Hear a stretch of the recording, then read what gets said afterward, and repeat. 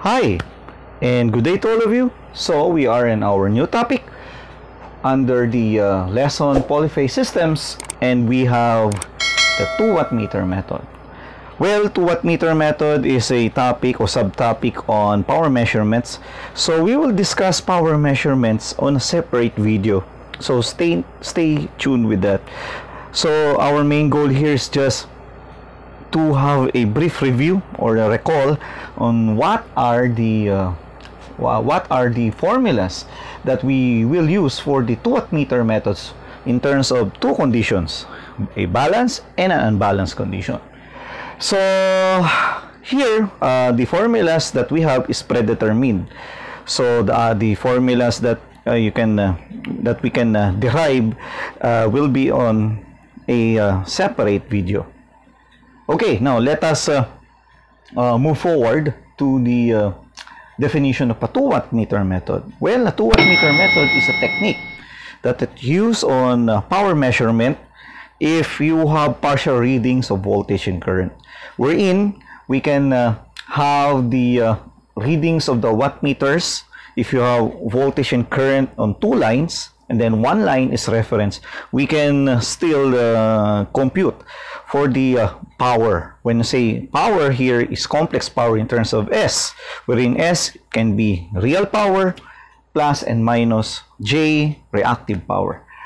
So in this case, we will tackle the most typical type of power measurement, which is the 2-watt meter method.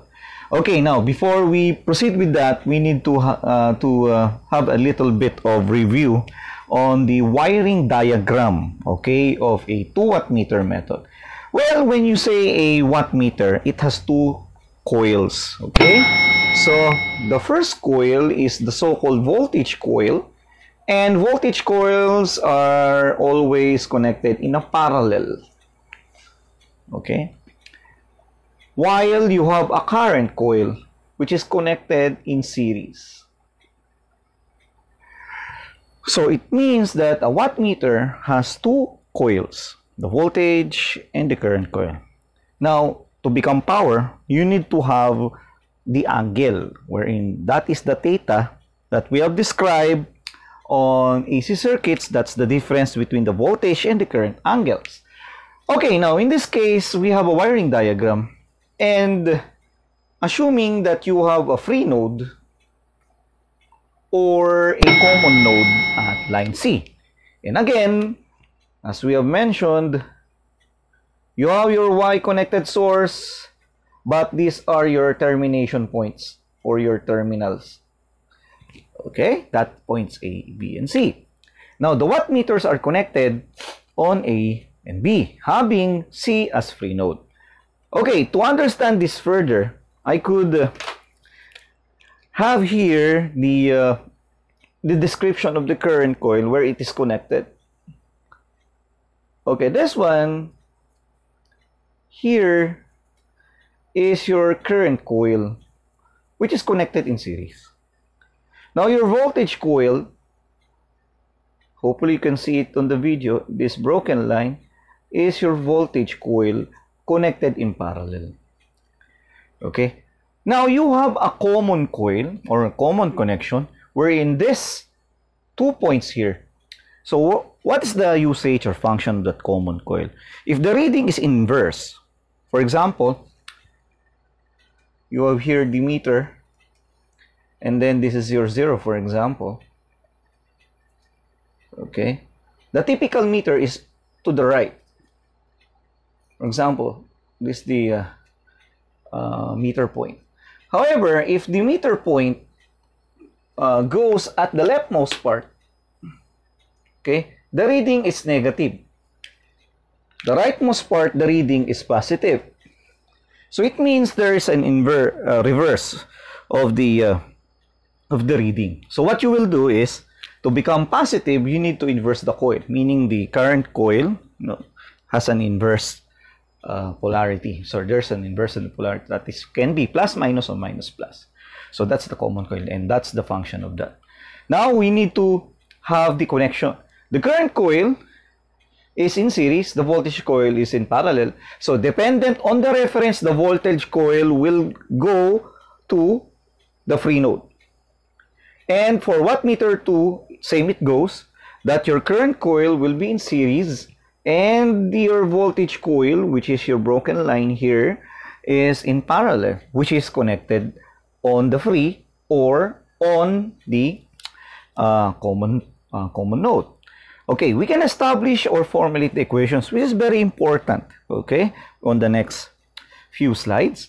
If you want to get wattmeter 1 and you want to determine the equations, it's very easy. Depends on connection. Look, wattmeter 1 or wattmeter or typical real power is equal to VI cosine theta for 1 wattmeter.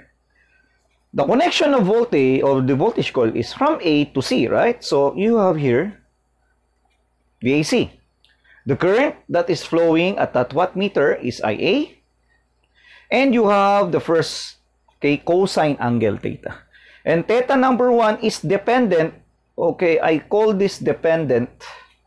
It depends on the angle of the voltage, which is AC, and then the angle of the current, I could say, IA. So thus, that is your equation for wattmeter 1. Same it goes with wattmeter 2. Wattmeter 2 is connected from B to C, so your voltage coil is from B to C, and then the current is IB, and this theta angle number 2. And then from there, you have the voltage BC, which is dependent also on the current IB. So it means that theta, and please take note, rather here, because that portion is reflected. So please take note of what we are establishing here, that the angle is the difference between the voltage and current angle, because we're talking about phasors, and we will need the fundamentals of phasors, which is we will tackle on the problem solving of this topic. Okay, now you already know how to establish, formulate equations, and then from there we can derive some of the formulas. However, for the sake of discussion, again, we will limit ourselves to the predetermined formulas. If you want to have a more comprehensive discussion, as I have mentioned on the first few minutes of this video, that we will have a separate discussion for this, for power measurements on three-phase systems. Okay, you have two conditions again. You have a balance and an unbalanced condition. Please take note that these are the predetermined formulas, and also these formulas here are only for balanced condition. You cannot use this for unbalanced conditions, which is we already described on the topic of polyphase systems. You have two types of conditions, balanced and unbalanced.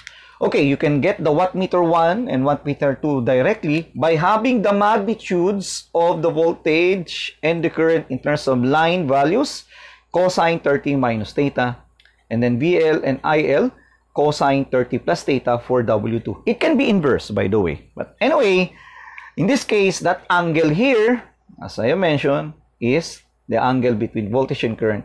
And by the way, before we proceed, a positive angle means a lagging power factor condition, and a negative angle means a leading power factor condition.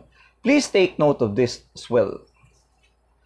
Okay, you can now get the total powers by just adding W1 and W2 respectively. So accidentally, from the phasor diagram and the derivations, yes, PT is W1 plus W2.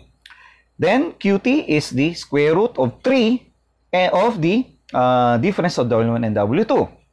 Using the triangle again, from your circuits theory, you have your S, you have your P and Q, getting the tangent of the of this angle here, you can now establish tangent theta is QT all over PT. And thus, in this case, we have another important formula in determining the angle theta here.